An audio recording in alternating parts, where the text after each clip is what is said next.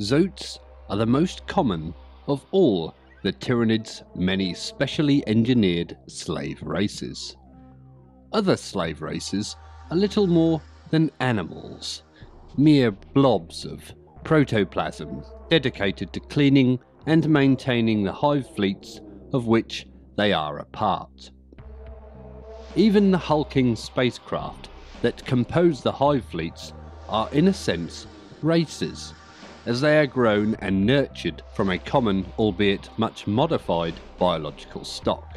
Spacecraft are mindless monstrosities, and the vast majority of other slave races are so dedicated to a single purpose, it would be inappropriate to think of them as creatures. Zoats, on the other hand, are completely independent living creatures, much like their masters. The xenobiologists of the Administratum believe that Zoats were created purely for combat.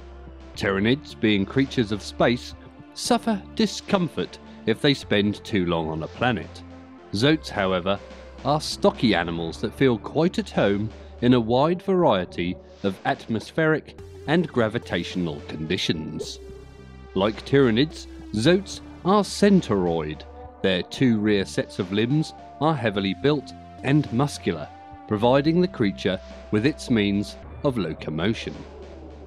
The front limbs are manipulative organs of great strength, and are used to wield a variety of weapons.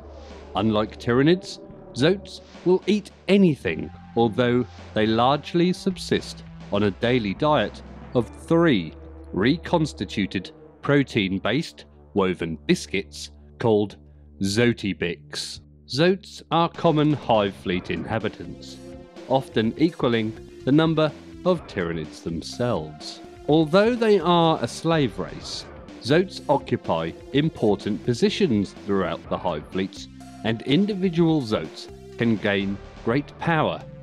Rebellion from Tyranid control is not unknown, but is extremely rare.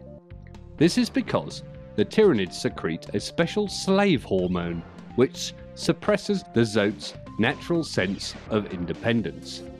However, renegade Zoats do exist throughout the universe, where they have broken away from the hive fleets or have become lost during scouting or exploration missions.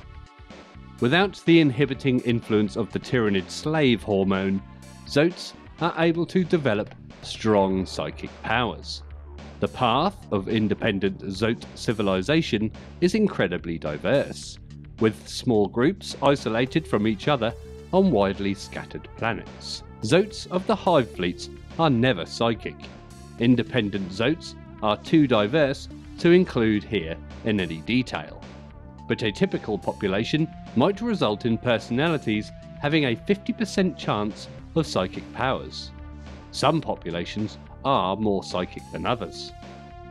Zoats fight in military units of 4. Their units' leaders are Zoats, although the higher ranks and more technical positions are likely to be filled by Tyranids. Zoats use standard Tyranid equipment. Zoat units and leaders are usually equipped with the same weapons as the Tyranids themselves. Zoats form the warrior core of the hive fleets and found in the capacity of guards and police, as well as fighting warriors. They are extremely potent fighters and fit well into the Tyranid ethos of the fast, hard strike.